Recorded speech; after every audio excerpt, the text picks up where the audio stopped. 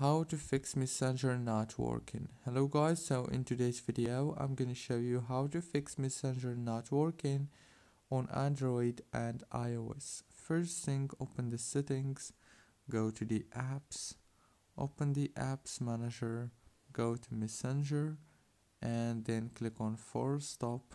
Go to the data usage after that, and make sure to disable the background data and the roaming data, and enable only the Wi-Fi and the mobile data like this.